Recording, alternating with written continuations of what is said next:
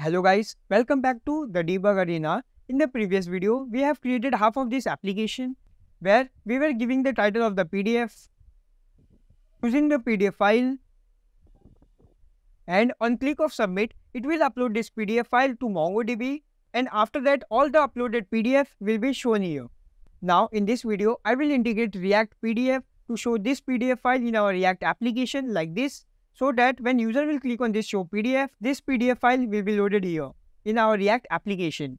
To implement this feature, we are going to use React PDF so that whenever user will click on show PDF, it will be shown inside the React application like this. So without any delay, let's get started. For that, you can go to Chrome, search for React PDF. You have to open React PDF by npm.js. You can run this command to install React PDF. I have already installed it. Now I will click here. I will scroll down. I will click here. It will take me to documentation. Let me just scroll down.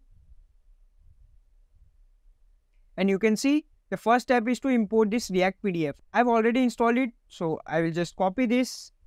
Go to my frontend folder. All this code is to upload the PDF from React to MongoDB and to fetch it back. If you also want to learn that, then you can go and watch my previous videos.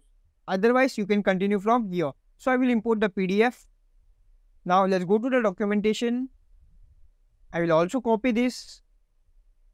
This is important for the setup. So I will paste it here only. Now I will hit save. Let's go there. Scroll a little bit down. This is the example of how to add React PDF. So I can copy this. Go to my frontend folder. Create a new folder inside this src. Make sure to create inside src. It will be pdf.com.js.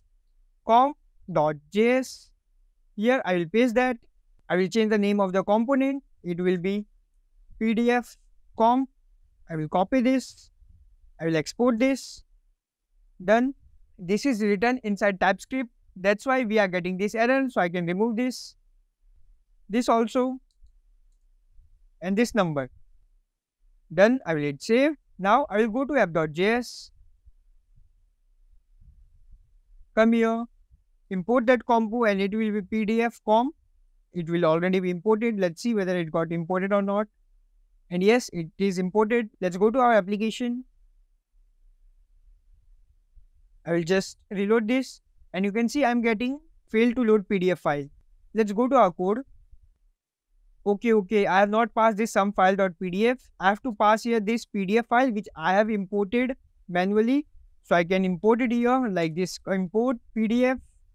And my PDF name will be one.pdf. We have to import it like this. Then I will come here. And I will pass PDF. Now I will hit save. Let's go to our application. And you can see I'm getting this PDF. Also, we are getting this text. It is because it is scanning our PDF and converting all the text it scans and show it here. So we have to disable this. For that, I can come here. And inside this page, I can pass render text layer. Also, we have to pass render annotation layer to false. I will hit save. Let's go to the application. And you can see I'm getting only one PDF. But here you can see in this PDF, I'm having two pages, but I'm able to see only one. For that, we can go to our front end. And here how it is working, we have created this to state name as num page num. And this is the function which is getting called on this onload success, which is provided by this React PDF only. And in this, I'm passing this function which is returning this, and it is storing num pages inside this set num pages. And here inside page number, I am passing this page number, which is my current page number, and it is only one. Like it is not incrementing. That's why we are getting only first page. So to solve this, I can come here. Inside page number, we are getting the first page number. Inside num pages, we are getting total number of pages. So what I will do, I will just array over it. So I can write here array, not array over it, map over it. It will be null. After that, I will pass array and its limit will be num pages. This means how many element array will have. After this, I will just map over it. We can pass it here I will be index. So I will increment the index. Once incremented, I will again map, and in this I am passing this page, and here I can pass this page number. Now I will just Control X plus Control V. Now this page will run equals to the pages of the PDF. Now I will hit save, go to the application. Array.map is not a function. Okay, I have to not map here, I have to apply here, so that it will convert this num pages to array. Now I will hit save, go to the application, and here you can see we are getting page 1 of 2, but we are not getting any pages. So let's go there. It is because I have to pass here page, like this page. So I will give here page. Let's again go there.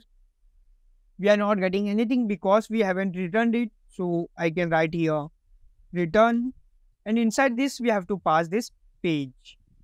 I will hit save, come here, refresh this, and you can see I am getting the PDF and I am getting all the pages. Remember to change this from page number to this page. Now it is all working fine. You know, we can also modify the UI of the PDF by referring to the document. So let me change some styling. Now here at the div, I will pass class name as PDF div. Also, I will pass this page number at the top of the PDF so that I will know how many pages are there. Now I will hit save. I will go to index.css, and you can see these are the CSS properties which I have added.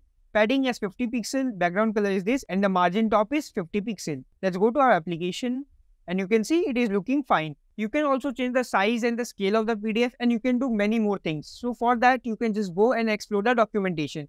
You know, you can see here, all the pages are connected. So to solve that, what I can do, I can just click on inspect. Let's try to add some CSS property here. I will add margin bottom as 50 pixel. And when I do that, you can see it is looking fine. So what I have to do, I have to copy this CSS from here, and I can paste it inside my code. This is the best way to find the class of the element you don't know. So I will hit save. I will come here. I will reload this. And you can see I am getting margin bottom as 50. All the pages are separated. Now our only job remaining is to show this PDF dynamically. For that, I can come here, go to my app.js. Here I will create a state name as PDF file. Now we just scroll a little bit down. This is a function show PDF which is opening our PDF in another tab of the Chrome. What I will do, I will write here set PDF file, and in that I will pass this URL. So I will copy this and I will paste it here, and I will just comment this out. Now I will send this state PDF file to our PDF form. For that, I can come here, I can write here PDF file is equals to PDF file. This is my state. I will hit save. I will come to PDF form. I will accept the props, and here instead of PDF, I can pass props.pdf file. Now I will hit save. Let's go there. And you can see I'm getting no PDF file specified, but when I click on show PDF, you can see I'm getting this PDF. When I click on this PDF, you can see it is loading another PDF which is of 145 pages, and it will show us all the pages. Let's wait to load, and you can see it has been loaded. That's it for the video, and I hope you understand everything, and if yes you did, then please like the video and leave a comment for me so that I will also feel that you have learned something from me. Stay tuned for more videos. Thank you.